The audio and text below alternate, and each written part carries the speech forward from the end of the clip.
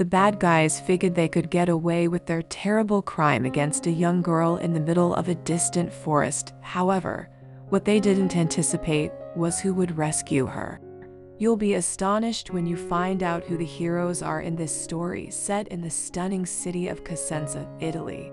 Antonella was a stunningly beautiful 14-year-old young lady with a notable inner strength and sense of independence.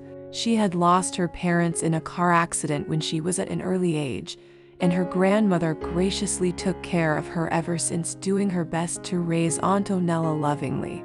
Fortunately, Grandma had the experience of raising 3 daughters of her own, leaving her well prepared for her granddaughter. While other children may have been affected by the trauma of losing their parents, Antonella adjusted fairly well. She was always a quiet, polite, and conscientious child, and was steadily growing up to become a friendly and beautiful young woman with a good heart. The area in which Antonella lived was pretty quiet, but all the people that lived there were friendly, and it was a real close-knit community. The city was surrounded by lush forests, and it gave the whole place a very natural look.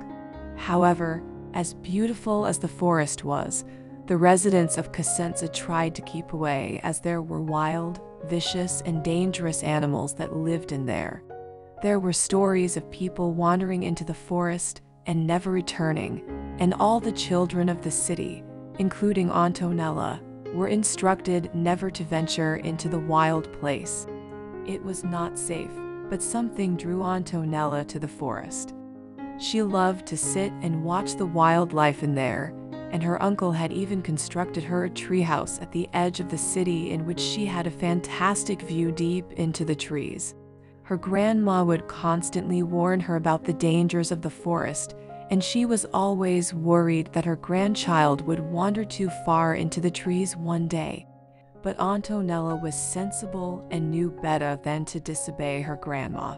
One day on her way back from school, Antonella decided to walk down a path that skirted the very edge of the city where it met the forest. It was a quiet and rarely used path, but Antonella enjoyed the quiet and liked to watch the squirrels skip and play in the trees. But all of a sudden came a loud and blood-curdling howl from not too far into the forest. She instinctively knew it was that of a wolf, and she ran as fast as she could towards the safety of her home, but something stopped her, some kind of curiosity or interest. The howl didn't actually sound that scary, and Antonella started to worry that an animal might be in pain or in danger. Perhaps if she went into the forest not too far, she would be able to uncover the mystery and maybe help the animal. She started to take tentative steps into the trees, and after only a few moments, she got a glimpse of an animal laying on the floor in a clearing somewhere ahead. As Antonella got closer, she realized it was a wolf, and her blood ran cold. She knew wolves to be dangerous and vicious, and it could have easily killed her if she wanted to. But something caught her eye that stopped her from turning back to wolf pups. They were gathered around their mother, who had clearly been in some kind of fight. She had wounds on her body, clearly from fighting another larger animal. She had been protecting her children, and it looked as if the wolf mother was going to die. Slowly, the mother stopped breathing until the cubs were left alone and scared. Antonella slowly approached, much to her relief. The cubs didn't seem scared. Perhaps they knew she meant them no harm. Reaching into her bag, she pulled out a small amount of food and threw it for the cubs to eat. They dived after the food, happily eating what the kind stranger had provided. As the babies ate, Antonella went and laid her hand on the dead wolf's head and made a silent vow to protect her cubs, promising to bring them food as often as she could. But Antonella could not take the puppies home with her. Not only would they be away from their natural habitat, but Antonella's grandma would know that she had disobeyed her orders. Still, she was worried that without their mother's help, the cubs would surely die. So Antonella came up with a plan. She would take them back to her treehouse and keep them there. They would be safe there, and she could easily look after them. Antonella even gave them names: Romulus and Remus. So, she took the cubs back to the treehouse and played with them all evening. They were happy and energetic and seemed to love her company. She would then go home and bring them food.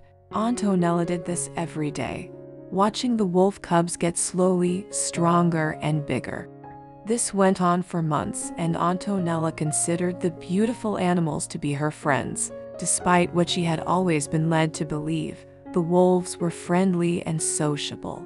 They enjoyed the company of Antonella, and they even started to act more like dogs than wolves. Their tails would wag when they saw her coming, and they would yap and roll around on the floor after she fed them their favorite meals. It really was a partnership made in heaven.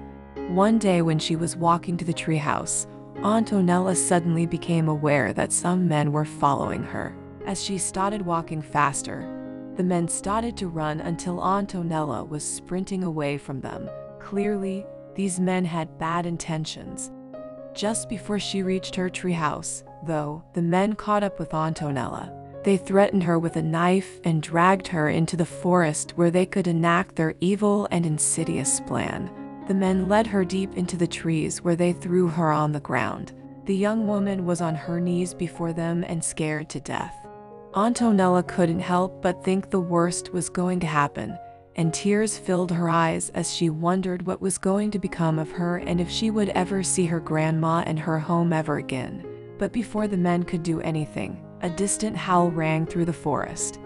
It stopped the men in their tracks, and they looked at each other, suddenly wary and panicked, and Antonella, though, suddenly felt a boost of confidence and a little spark of hope. She knew those howls. She knew what that noise meant. The men waited several moments, wondering if the noise would happen again, but there was no sound. They turned their attention back to the girl on the ground and started to approach her with an evil look in their eyes. But all of a sudden came a loud rustling, and out of the foliage pounced two wolves, Romulus and Remus. They positioned themselves between Antonella and her attackers and bared their teeth violently, growling at them and swiping their paws at the men. The two wolves had seen Antonella being snatched from the window of the treehouse. They had broken out of their home and tracked their master and her captors into the forest and leaped into action to defend the one who had looked after them since they were pups. Antonella had never felt safer than she did right then. The attackers, on the other hand, were clearly terrified. They all fled in different directions, with the wolves playfully chasing after them, snapping at their heels and snarling at them as they ran. The men would not only never think of trying to commit such a horrible act again in their lives, but they would never come close to approaching the forest again in fear of being attacked by these vicious wolves once more. The wolves then returned to Antonella, who were shaken and upset, but otherwise okay. They nuzzled her and sat against her and in her lap until she was strong enough to pick herself up and walk back out of the forest and home. And all the while, the two wolves remained at her side, guarding her, protecting her, and looking out for her just like Antonella had done for them. So now it's over to you.